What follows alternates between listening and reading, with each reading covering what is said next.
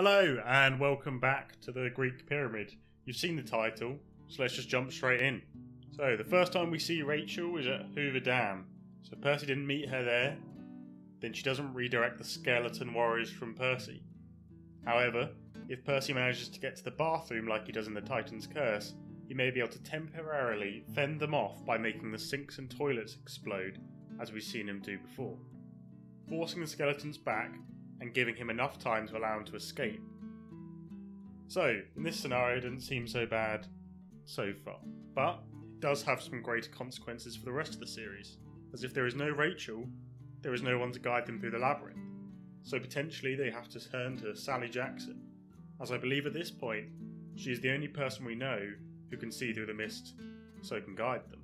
I'm not sure how up she would be for going on a quest, and I'm not sure she would have thrown a hairbrush at Kronos. But, you know, she may manage to successfully navigate the maze and get them all out safely. She will truly see the danger Percy is in throughout his quests. If we move forward to the last Olympian, this does mean Percy doesn't know that he is not the hero of the prophecy. As Rachel says it will affect his choice in the end, he may not give the knife to Luke, which does mean the potential end of the world. But if Percy listens to Annabeth and Luke's pleas, and he does pass the knife to Luke, and they succeed in beating Kronos, there is still the issue of them missing an oracle at the end of the last Olympian. Would they still get the prophecy of 7 or not? Depends if the old oracle is still feeling up for it.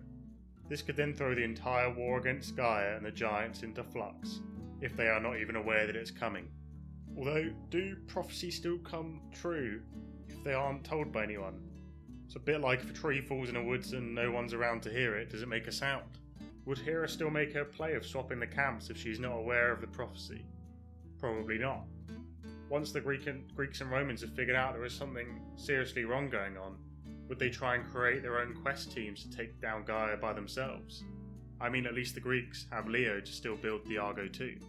Naturally, at some point along their journey to Athens, they would both come across one another, and most likely attempt to destroy each other, ultimately curtailing both quests, and meaning Gaia wins, destroying the entire of civilization.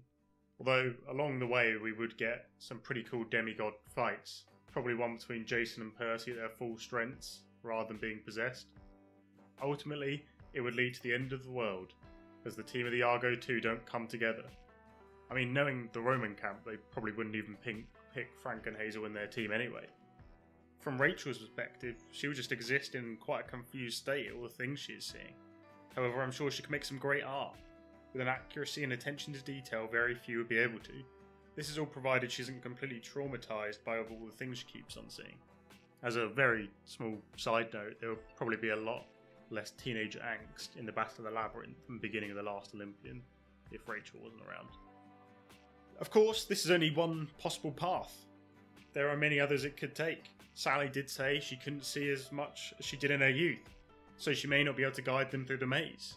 If that is the case, then it could mean Nico is potentially killed by Minos, they don't see Kronos rise, or that he is integrated with Luke.